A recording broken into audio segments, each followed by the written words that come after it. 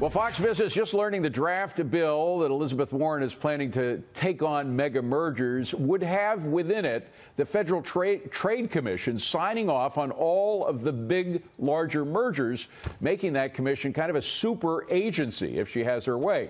The plan looks to review 2 decades of mergers, but can the government retroactively undo mega mergers that have been completed? Judge Anderw Napolitano on the legal fight ahead if this goes through. What do you think? That is the great question. Is it worth what it would cost the government to undo these mergers? So you have to, let alone what it costs the economy. Correct. I mean, what it costs the economy would be so catastrophic. I don't think she could get this through the House of Representatives now and even a Democratic Senate. This is a non-starter.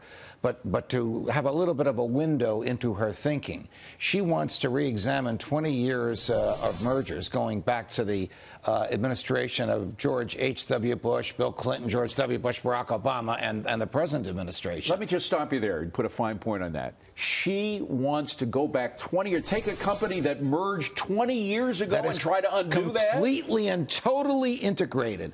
The cost would be catastrophic, and the taxpayers would bear the cost, as well as the human beings that would lose their jobs if she tried to undo these mergers, because the Fifth Amendment prohibits the government from taking property without compensation. But if the government signed off on the merger and 20 years later is going to change its mind, it's going to pay for the cost of changing its mind. It's very interesting you bring up the Constitution, because what she's planning to do with tax policy, having this wealth tax in which she doesn't tax your income, she takes away a piece of your property. That's what a wealth tax is. It's a confiscation of property that you've already paid taxes on. Can't do it under